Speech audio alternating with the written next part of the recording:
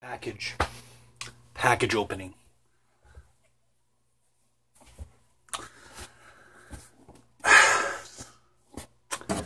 I would have never thought that reading the original comic book and all that, that one day that Warner Brothers would actually make the fucking film in animated form.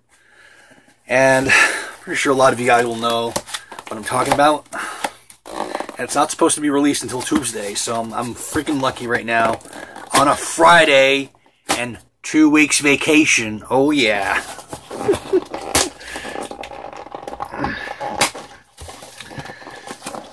What a good start for a vacation and all that. What a good start. And I got the Ultimate Edition of it. With the Joker and everything.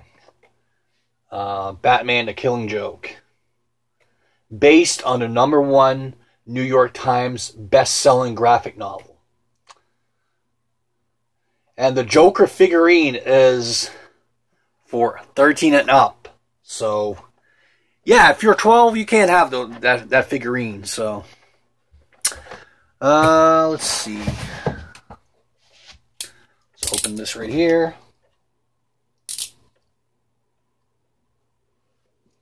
Okay.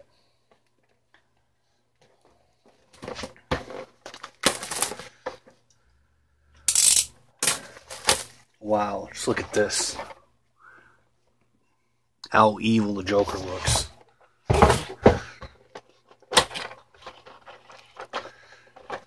For sure the figurine and all that.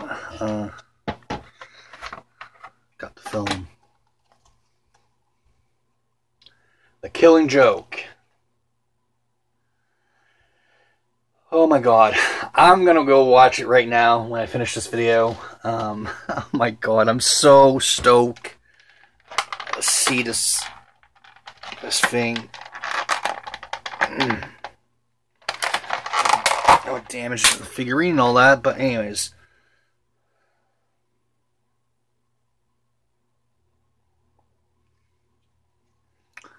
The Joker. So. Yeah, okay. There we go.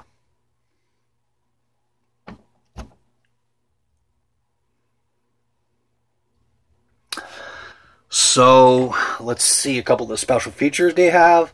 Exclusively to Blu-ray, Batman: The Killing Joke, the many shades of the Joker featurette. Madness, set to music featurette from DC Comic Vault to bonus comics and all that. And DC Universe's next animated movie, which I don't know right now. It's probably going to be either the Aquaman movie, an Aquaman movie, or something like that. But this right here, the story of the Joker and everything, is one of the most disturbing things that ever happened to Gordon, to Commissioner Gordon and all that. The things that the Joker does to Commissioner Gordon and all that is really messed up.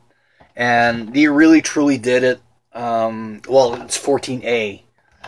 We're not that strict in Canada, so we're strict a little, but not as strict as probably in the States and all that. But yeah, love the cover to this. Really, really love the cover.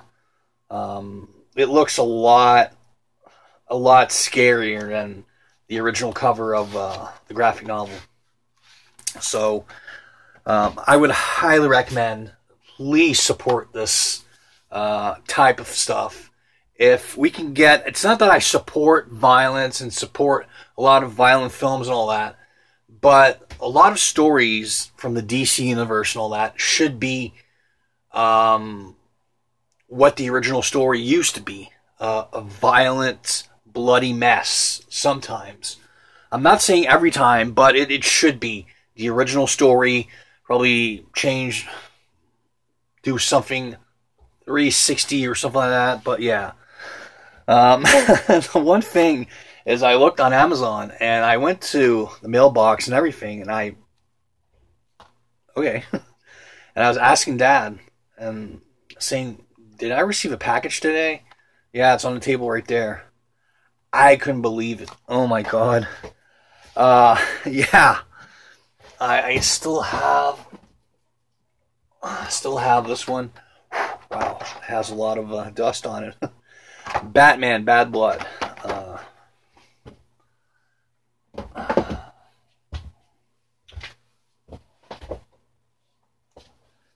My Nightwing is going to go really well with the Joker. So, yeah.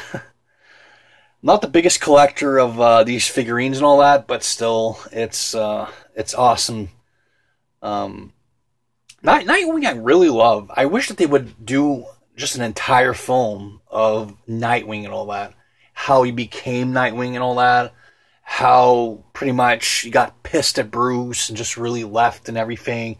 And just really a story of his beginning and all that. So yeah, I don't really know too much what other stories they could really do in the Batman universe and all that. I know there's not the Batman, just the Batman universe and all that, but other universes and all that, like Superman, Aquaman, Wonder Woman, all sorts of universes they can do and all that. So yeah, that's pretty much what I have to to say tonight. So good day, everybody, or good night.